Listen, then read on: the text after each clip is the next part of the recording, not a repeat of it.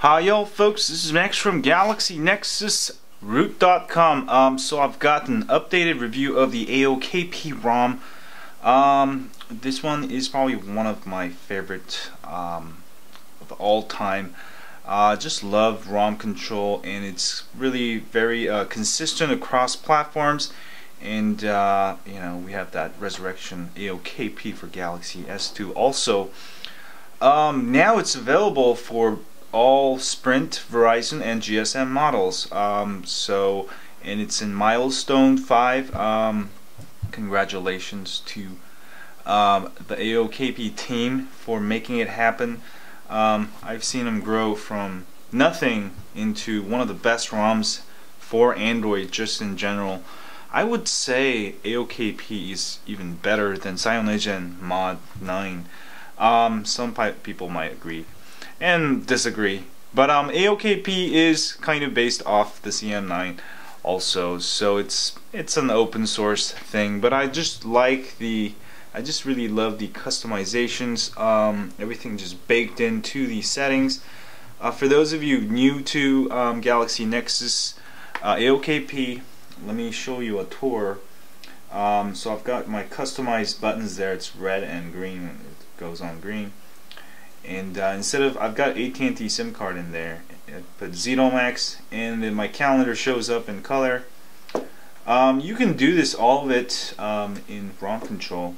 And I've got it to, one thing I really like is the new Milestone 5 allows you to overclock up to 1.48 gigahertz.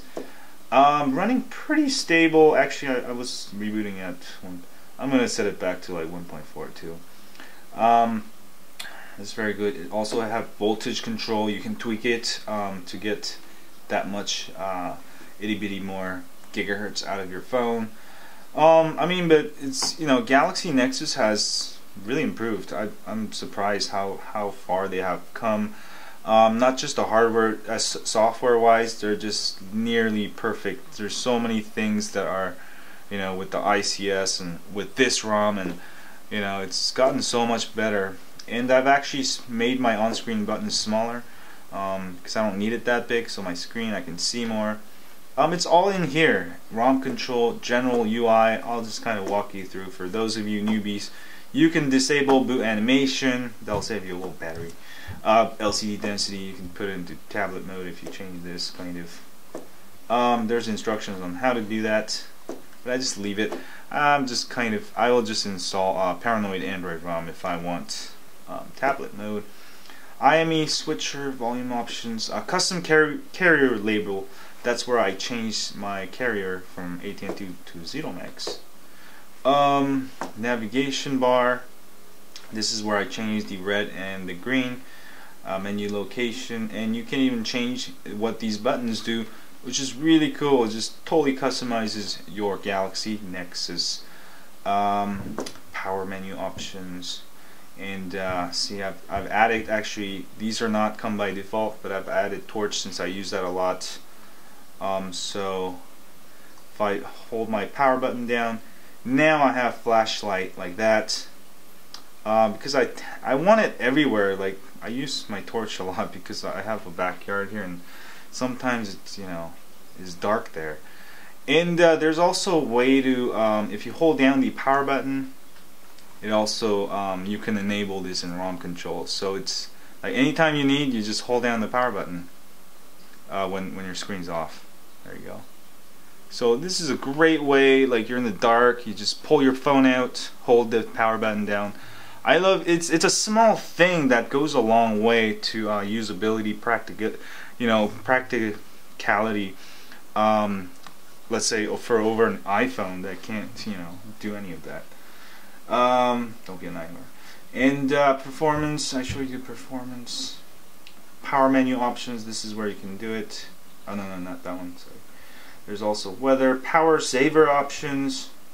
I'm more of a data hogger, so I don't use power saver. I'll be on, you know, plus I carry two phones. If I run out of memory or run out of battery, I'll just use my other phone. LED pulse notifications, stuff like that. General, let me see, transparency. more toggles, reset toggles, clock. You can change the AM PM style. This is all kind of cool. Signal, if you want actual dB, because they're very anal about your signals, then do it. Show signal text. Oops. Oh, that's Wi-Fi. That's Wi-Fi. dB and stuff like that. Anyway, that's ROM control. You get it all with this, and I seriously think, I mean, there's very little difference between all those great ROMs out there for right now, Galaxy Nexus, but I think this is one of the best ROMs out there, and I keep coming back to it, and that's why I'm doing a video update. And now it's also available for all Sprint, Verizon, and GSM.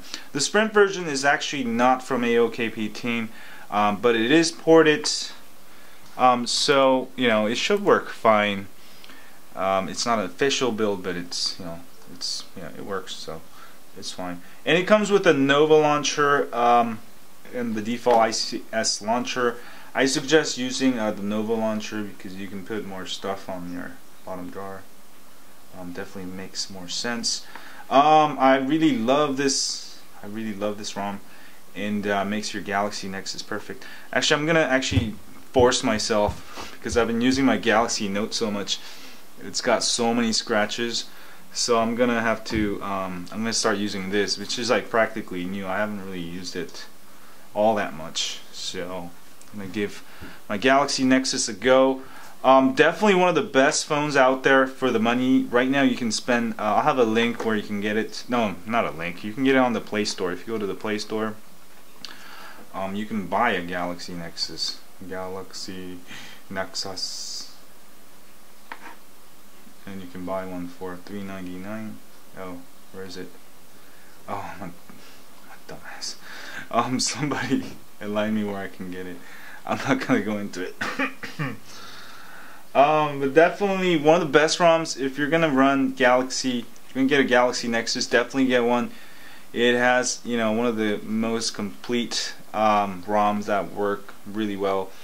And right now is a perfect time. When I first got my Galaxy Nexus, I had a lot of problems. Like I had signal problems; it would drop. But with the new updates, those things disappeared, and also with flashing a new modem. And I was on European modem, and I think that's why I was dropping.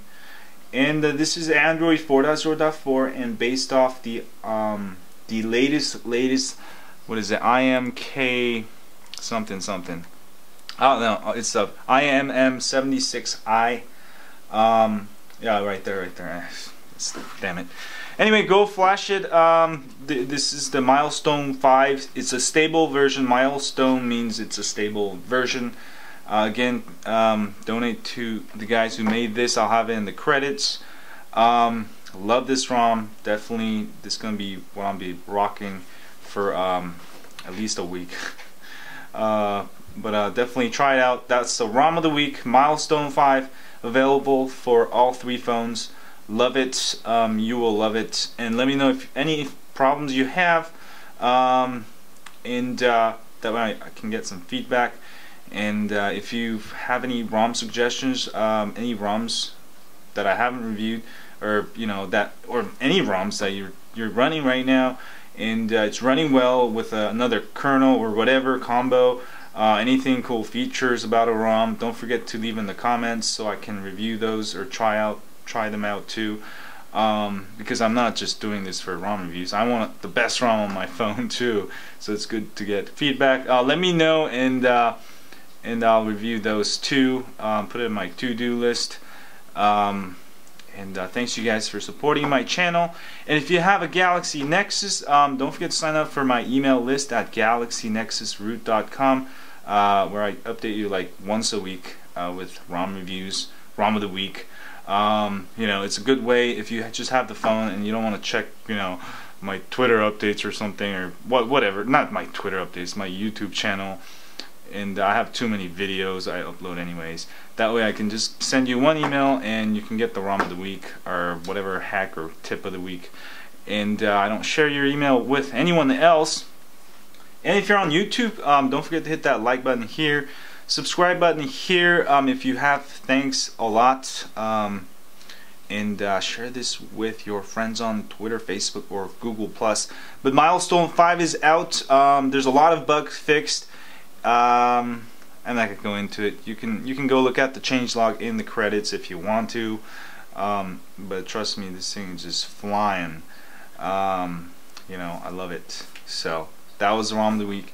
See y'all later, and I'm gonna get high on Android, and of course, don't be an eye whore.